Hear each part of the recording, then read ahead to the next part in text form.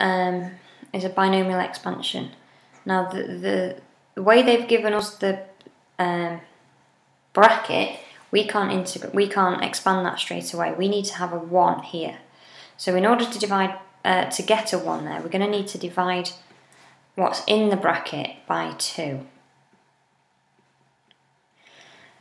But we're not really dividing by 2, we're dividing by 2 to the power of minus 2. So when I divide by 2 to the minus 2, that 2 to the minus 2 needs to come outside the bracket. And 2 to the minus 2 is 4, a quarter, sorry, 1 over 4.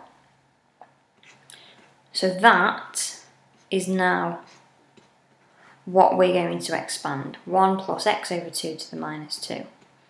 So hopefully you remember the formula is 1 plus nx, where n is this power, so that's 1 plus minus 2 times x, and in this case x is x over 2,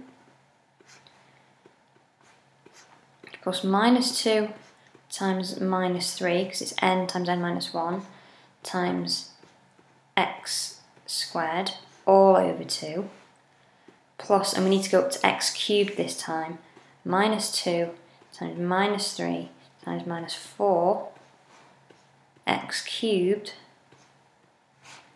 over 2 times 3.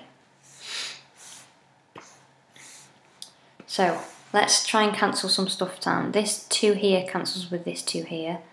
This 2 here cancels with this 2 here. This 2 and this 2 cancel, as does this 3 and this 3. And also we've got a 2 times 2 times 2 here, so that's going to cancel with this 4 here in a minute. So I won't do that yet because that's going to look messy.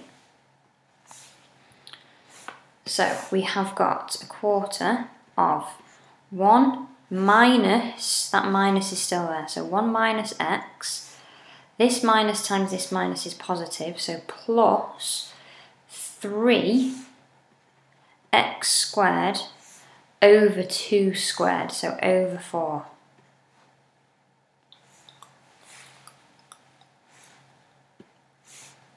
Minus, because we've got 3 minuses this time, 4 x cubed over 8, and that 4 over 8 is the same, obviously, as a half, so x cubed over 2.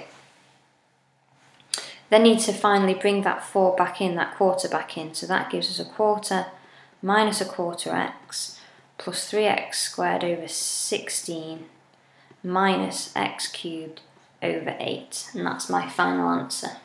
Oh, I've lost my x there. That's my final answer.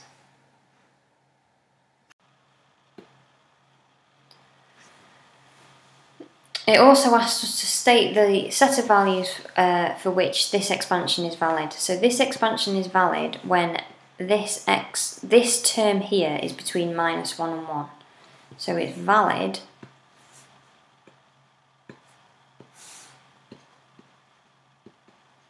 when we had x minus 2, x over 2, not equal to, x over 2 is less than 1 but more than minus 1. This isn't acceptable, we have to write down when x is valid.